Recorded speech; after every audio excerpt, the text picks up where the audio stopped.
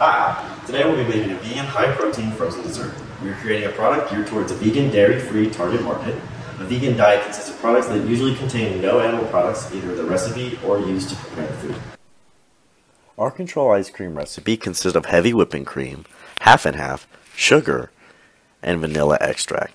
The changes that we implemented, including substituting out the dairy bases for a heavy coconut whipping cream and Ripple plant-based half and half, substituting white granulated sugar for turbinado sugar in the raw, and we kept the vanilla extract, but we also added vanilla bean paste in order to mimic that homemade vanilla ice cream feel. We also added soy protein isolate in order to implement the equivalent of 1 serving size of protein in the frozen dessert. Lastly, 1 drop of yellow food coloring in order to give that typical yellow vanilla appearance.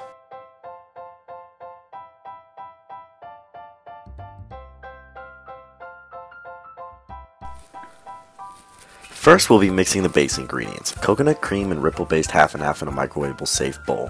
The heavy coconut cream base is used to stabilize the final product and make it decrease viscosity, thereby preventing the frozen dessert from freezing too hard. The function of the Ripple cream is to act as a secondary base that contains less fat, which enhances the texture and body improvement. This mixture will be warmed for 1 minute and 45 seconds so that it is hot enough for the protein and sugar to dissolve efficiently.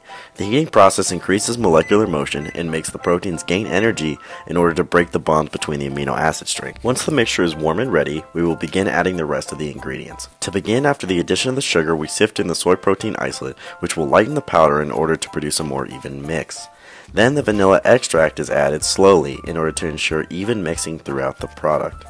Then, followed by the incorporation of the vanilla bean paste, we finally add the drop of yellow food coloring. At this point, after all the ingredients have been thoroughly mixed, the frozen dessert mixture will be brought over to an ice bath in order to rapidly chill the ingredients to 32 degrees Fahrenheit in order to obtain the optimal temperature. After the mixture has been chilled to 32 degrees Fahrenheit, it will be transferred over to the churner for 18 minutes to allow it to form.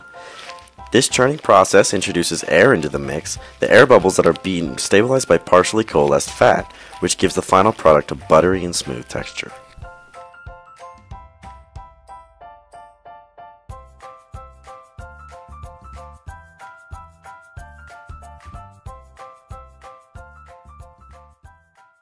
And that's how you make a vegan, high-protein frozen dessert. Thank you for joining us, and cook 'em horns!